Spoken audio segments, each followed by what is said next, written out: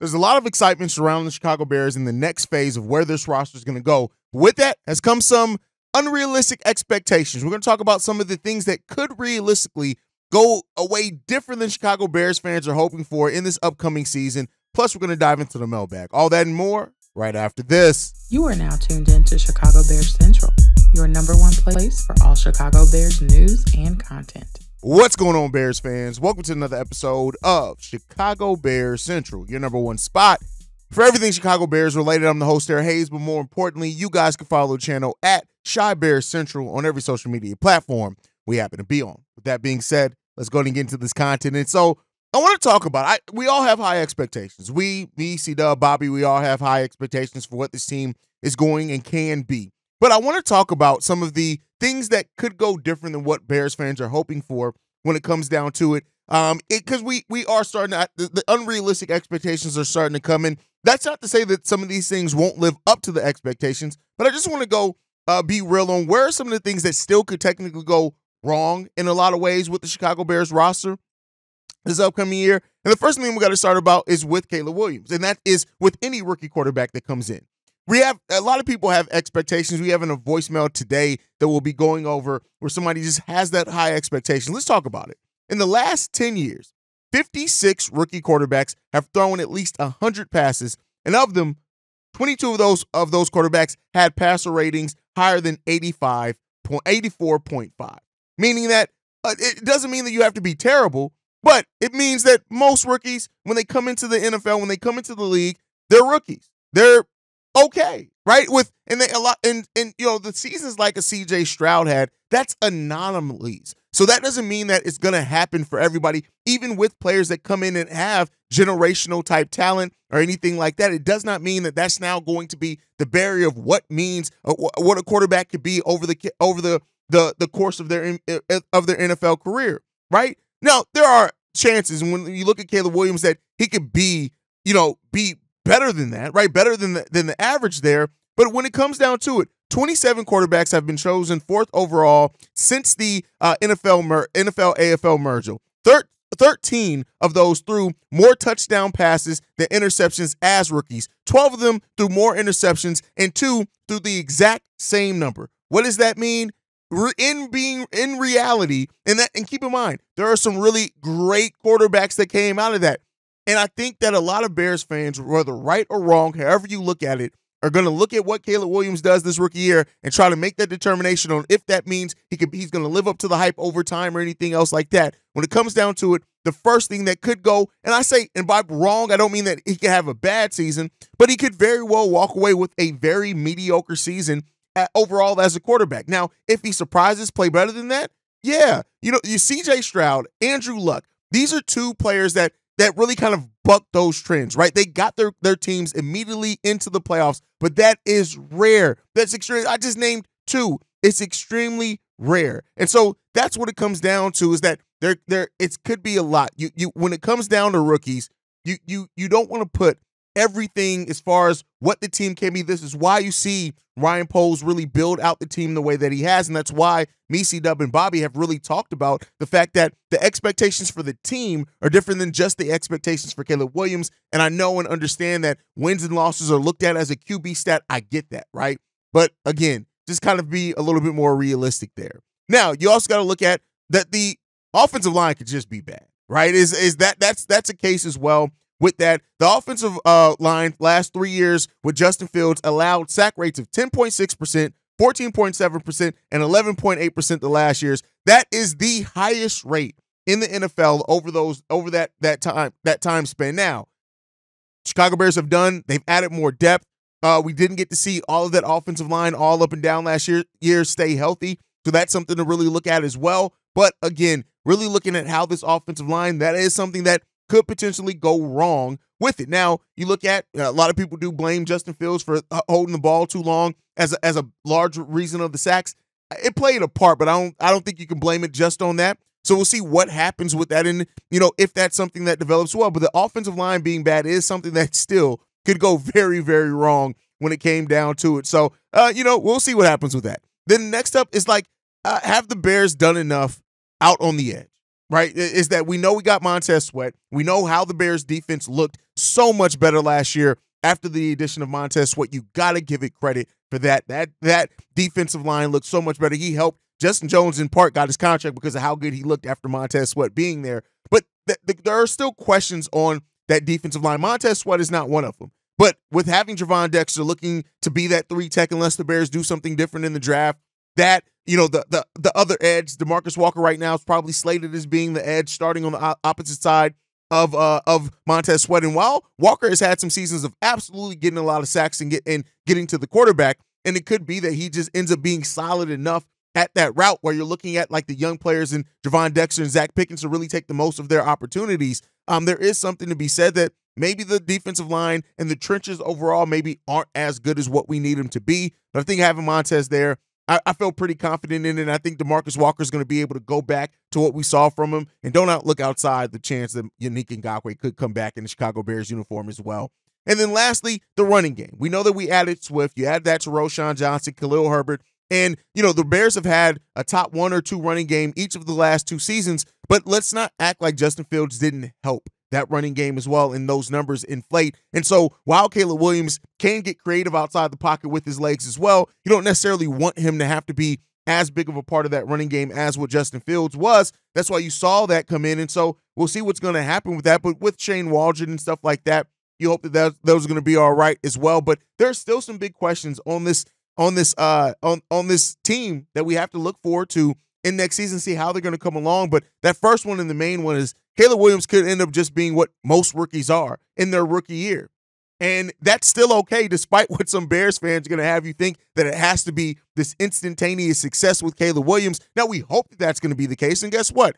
I've even said you got to get it right. And so in that, you're going to get reactions and overreactions, underreactions for some Bears fans. But we'll see what that ends up bringing, man. But let's go ahead and get into the mailbag for today. It is Friday. That means this episode is mainly built around your voicemails. Let's get into this first one. This one's from Vaughn. Yo, CBC, what's the word? It's your boy Big Vaughn from the low end. I had to spin back on y'all boys, man. I don't think y'all understood my point in which I was saying. Like, at the end of the day, we know Justin Fields gone. I wasn't banging the table for Justin Fields to come back. He's gone. What I'm saying is this, to make it simple and sweet like y'all said. At the end of the day, I was saying I don't care that we have Montez Sweat. Yes, he affected our team last year, but what I'm saying is I don't give a damn.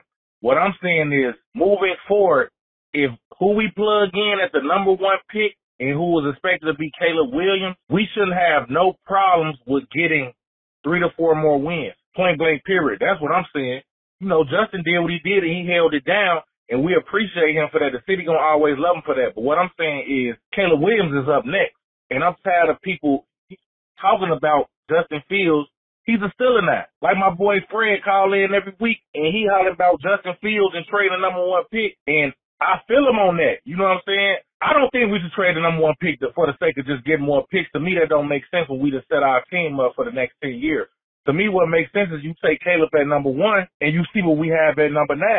You could either grab a defensive guy or an offensive tackle that you can plug and play immediately, or you could trade back. The point I was making was this, guys. Caleb Williams is the future. This is not we should get a veteran quarterback and let him play and let Caleb sit. No, it don't work like that. We in a totally different situation where we set our team up for Caleb to be successful. I understand what Montez Sweat brung. I understand he's one of the only guys that led 2 teams in sacks. I understand that. But my point was, I don't give a damn. At the end of the day, we have enough to win with Caleb. I ain't talking about Montez Swift. This is about Caleb and us embracing him and letting dude do his thing. I don't care about him painting his nails and people saying he Hollywood and all that. That's outside looking in. At the end of the day, when you turn on the tape, that boy balls and he looks better than anything we ever had at quarterback. That's the point I was making, guys. That's all. I rock with y'all boys, man. CBC to the world blow. Chicago up. Bet down. And that's kind of what I said in the first segment. Like, I get what you're saying in that, but you can't say you may not give a damn, but guess what? It still does give a damn, and it matters for the team. And so I just like to look at things unrealistic. To say that you don't give a damn and just, Caleb Williams is supposed to be that, he should add 3 wins instantly. It's not often that rookies do that. Now, he could come in and do that, but I'm more so saying this is that if he does not come in and he's not that right away, it's not a waste. per se, right? You got to see how it's going to develop over years. So that's what I think to it is that, yeah, Caleb could be the guy, and the Bears have absolutely set him up to succeed. But again, it's about the team overall, and that's what me and C-Dub were kind of responding to with your voicemail over the weekend. Not saying that we don't understand the expectations around Caleb, but it's still about the team more so. If the Bears are going to get and be better than what they were last year, it's not going to be just because of Caleb, more than likely. And if he does come in there and does that, that's great. We haven't seen anything like that, to your point, right? And all the tape and everything that you were watching, all the hype, it's easy to kind of dive into that and stay in that. But I like to stay in the realm of reality. And for this Chicago Bears team to be a playoff team, to be that team that's contending for playoffs, it's going to take the team. It's not going to be just because of a rookie quarterback, no matter how good the rookie quarterback ends up being in the long run. And so that's the way that we kind of look at it. Again, I just err on the side more of realism, but I understand the expectations. What I feel like you're saying, and I don't want to paraphrase for you, is you're speaking about the expectations, and that's fine to have those expectations. Ryan Poles got his guy. And very much like I've said many times, you now have your guy. That's how it's going to be looked at. That's how it's going to be painted. Your guy better damn well work out. But let's get into the next voicemail. This one's from Darius. What's going on, man? Darius from Dallas here. I'm going to say one more thing about this Caleb Williams thing, and I'm going to let it be dadgummit. I'm tired of talking about it. I got to call my people out, man. When I say my people, I'm talking about my fellow brothers and sisters and black people, wherever you want to call us these days. Come on, man. You know how it is in our community, bro. We all know somebody. If you didn't go to prison, we know somebody in our family or one of our friends that went to prison and went there and sucked on some boy pussy while they were in there. Okay, now you want to sit up here and believe they lies about how they served 10, 15 years and didn't touch no boy booty holes, and that's fine. But y'all still accept them, and y'all let them come on back to the cookout and all that and be around your kids and all kind of shit, okay? So why can't Caleb be gay and play football? Why does that even fucking matter? I'm just not understanding it, man. We got a lot of insecure men that call in on this fucking podcast, man. Y'all got to get past that, bro. I mean, if the kid can ball, kid can ball. If he's zesty, let him be zesty. Let him throw some zesty touchdown passes. I don't give a fuck. Whoever the starting center is, hey, if he needs to fumble you a little bit in between snaps, let him do it. We ain't had no good quarterback here before. Whatever he needs to do to be great, let's do it. DJ Moore, if he want to kiss you in the mouth after every touchdown reception, you let him do it. I don't give a fuck. Let him walk around in training camp in a fucking two-piece bikini for all I goddamn care. And there's also a side of this too, man, where maybe Caleb is just doing this because he understands, like his generation does, how to gain fame, money, and popularity through social media. So maybe he's doing all this shit because y'all keep fucking talking about it, and it's just loading his fucking pockets up. He don't give a goddamn because, quite frankly, I don't remember this Caleb Williams at Oklahoma. I'm here in Texas. I'm a diehard Texas Longhorn fan. I've seen us play against that guy. I don't remember Caleb having no nail polish on and all that stuff when he was at Oklahoma. That started at USC when he got more attention around him, and he started doing all these antics and stuff. So, y'all, he could be just doing all this shit just for show, man. He's trying to boost his brand right now, most likely. All right, the boy ain't gay. He's got a woman that look better than anything that we got.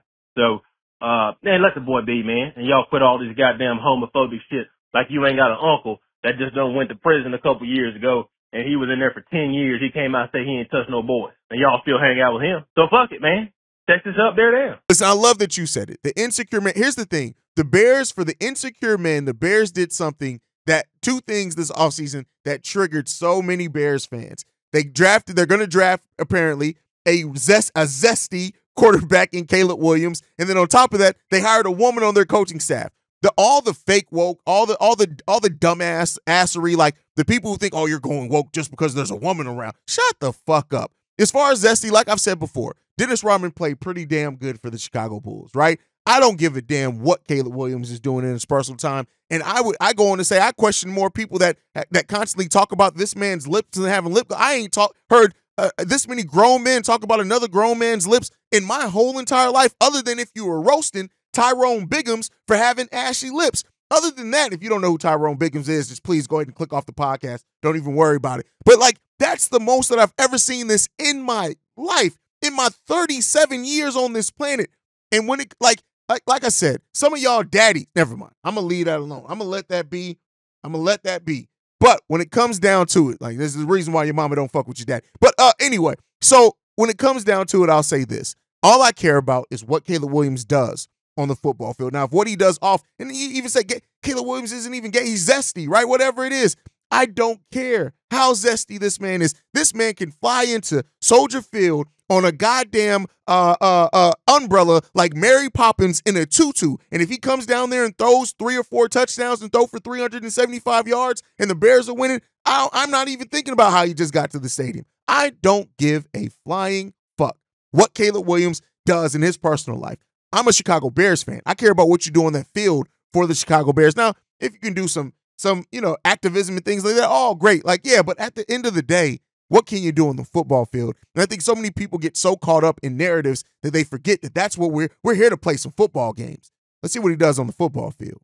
All right, let's get into this next voicemail. This one's from DeJuan. Hey, C-Dub, Bobby, Steve-O, Cognac boy, this your boy DeJuan from the low end. Just calling in, I've been watching y'all. I ain't been calling in like I used to, but I've been checking out everything y'all saying, and I really appreciate y'all and the news that y'all dropping, So with everything that's going on with the Bears, if we draft Caleb Williams, hey, that's our quarterback. But I hope, like you said Saturday, that we got it right.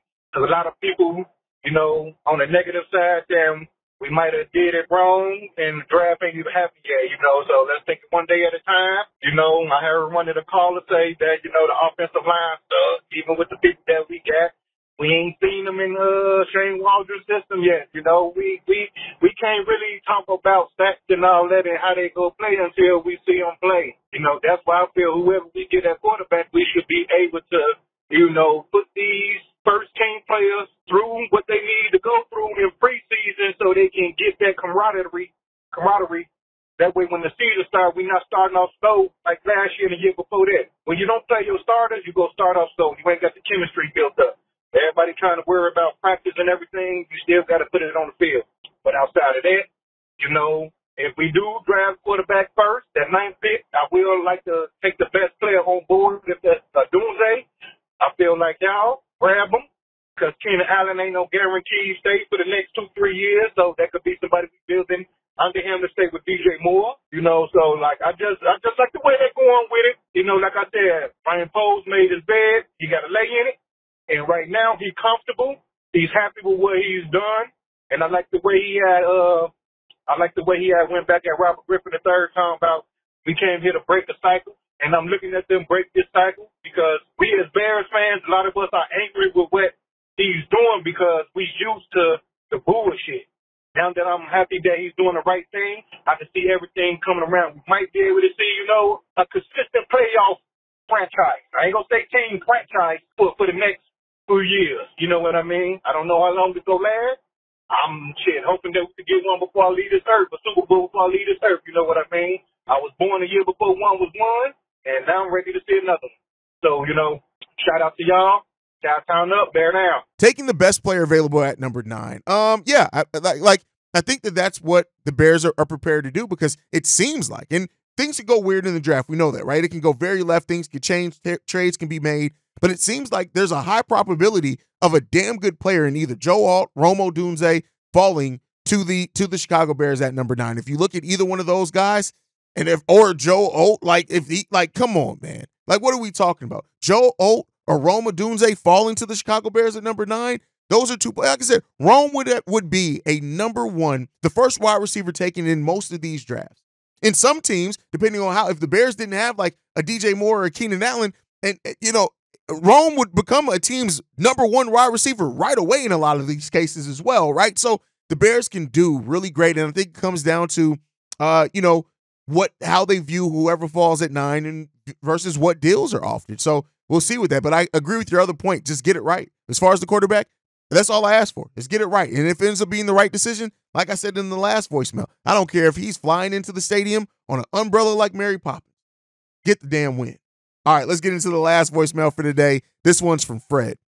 Hey, yo, Haize, what up, man? It's be your boy Fred, man. It's almost that time, man. It's getting close to it. So I'm just looking forward, man, to this draft, man, to see what's going to happen because you never know any given moment. You know what I'm saying? Be surprised with the trades and picks and all that, et cetera. So I hope Ryan Poles, man, if he is, you know what I'm saying, going to go ahead and go into this draft for 4 picks, I hope he get the right pieces and everything that we need, you know what I'm saying, for this team, man, so we can be, you know, competing for playoffs and NFC championship game, division titles and Super Bowls and, you know, all that type of stuff. Because it's time for this team, you know what I'm saying, to get back on the map, to get the respect and everything they deserve, especially for us fans, you know. So I'm just waiting at draft day, man. You know, do you think they gonna, with that 9 pick, do you think they gonna trade it?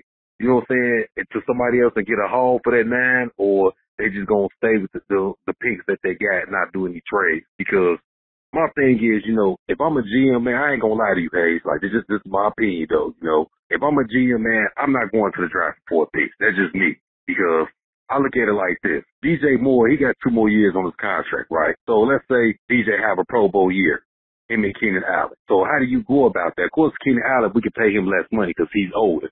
But DJ Moore is not going to take no less money. He's going to at least want to get maybe 90-some million if he takes that, or at least 100 million. We want to get paid like a top receiver. And let's say Ryan Poles don't want to pay him, you know, 100-some million. So do you go ahead, make a trade, get some picks, so that way you'll be, you know, set next year if you can't get DJ the contract that he wants, so you can be, you know what I'm saying, stacked up with picks.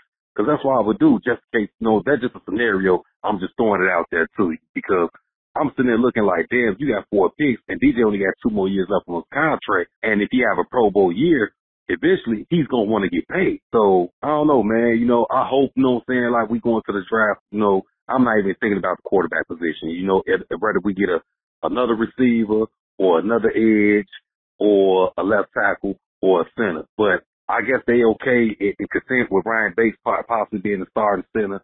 But that left tackle, I think we might end up getting a left tackle either with that 9th pick if we don't trade it. If not, we'll probably find a good, strong, solid left tackle that can start if we pick him up in the 3rd round or something. So that's just what I'm guessing. But let me know what you think, man. Chicago up, better down or nothing. All right, Fred, I get what you're getting at with going into the NFL draft with 4 picks. I think we've made a lot about that, right? But I think we also got to look at the fact that in 2025, and this is to your point as well, you say you got DJ Moore's locked up until the end of the 2025 season, meaning so we go through all of next offseason and all of next draft with DJ Moore still under contract. Hopefully they're working out an extension at that point. But the Chicago Bears have 8 draft picks in next year's draft. We have we have our 1st round pick. We got 2 second round picks. We got a 3rd round pick, or 4 or 5, and then 2 round picks in round 6. The Bears have more than enough draft capital. I get what you're saying as far as going into the draft with only 4 draft picks, but you also got to look at what did you get with the draft picks that you send out. Well, those draft picks became Montez Sweat and Keenan Allen. So I think when you look at that part of it as well, the Bears aren't, if we were still where we were in Ryan Poles' first year, yeah, I would say that only having 4 draft picks isn't enough. But again, we've spent over the last, counting this draft, he will have 26 picks in 3 years, even with only having 4 picks. That's fine. And that's what we got to realize, man. When it comes down to it, Ryan Poles has done good using his draft picks. Now, have all of them turned into instant day 1 starters? No. Are some of them going to be depth pieces? Yes. Are some not going to work out? Yes. But you don't necessarily need in every single draft to have a plethora of picks. You have to set yourself up. And if you do have a draft, you're going into 1 year this year with only 4 picks. Guess what? He played it pretty smart by having next year, you got yourself 8 draft picks in next year's draft. So I think you've done pretty good in that case. That's my opinion. Again, I'm not to say that my opinion is more right than yours, Fred, because it comes down to it. It comes what Ryan Poles is. As long as he gets it right, that's all that matters in my opinion, I think. But you guys can let me know what you guys feel, as always, down below. Make sure you guys are following the show at Chi Bear Central. You can send us any feedback, questions, comments, concerns, ChicagoBearCentral@gmail.com. Lastly, if you want to leave a text message and our voicemail, the number to do so, 773-242-9336. We are the #1 spot for everything Chicago Bears related, thanks to you guys. And like I like to end every episode on, Chi-Town up, but bear down. Love you guys. Peace, y'all. This has been a presentation of the Break Media.